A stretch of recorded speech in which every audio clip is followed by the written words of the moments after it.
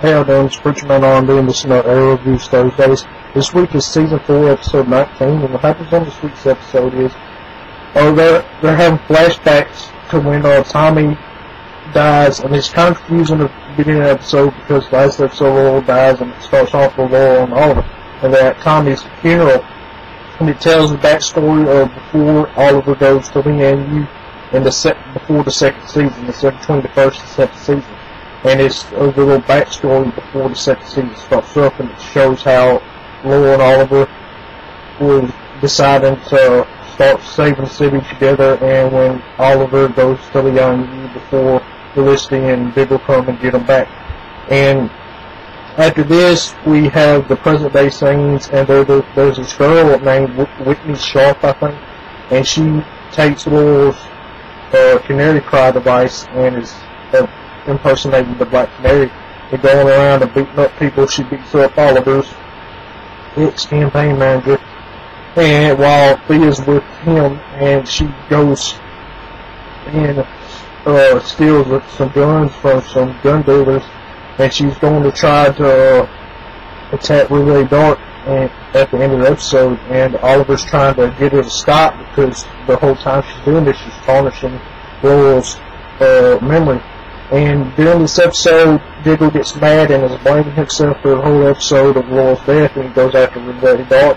And after this, Oliver stops him, and she attacks the vigilantes and reopens the vigilantes task force, and is going to try to arrest all the vigilantes. And she starts off with the quote-unquote Black Canary, because it's not the real Black Canary, so Laurel Lance is dead.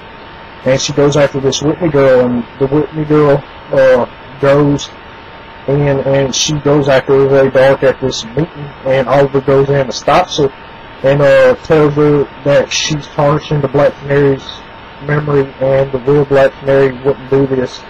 And at the end of the episode, they have Laurel's funeral, and Oliver tells everybody at that funeral, and I'm guessing somehow the whole Star City's going to notice too, that Laurel Lance was the Black Canary, and to untarnish her name, and now Really Dark not blame the Black Canary for Laurel's death, because Laurel was the Black Canary.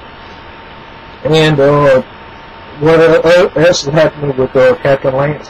He's trying to find a way to bring Laurel back, and he finds out the Lazarus Pit has been destroyed, and Ra's al Ghul's daughter, Lisa tells him this, and during the funeral, Laurel Lance's mother's in the same position as Captain Lance early in the episode.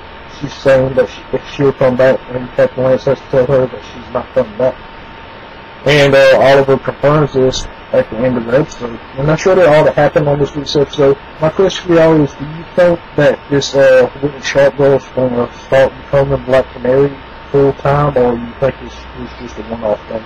As always, this Preacher Man on Big Sign 9, guys. Usually awesome. See you next time.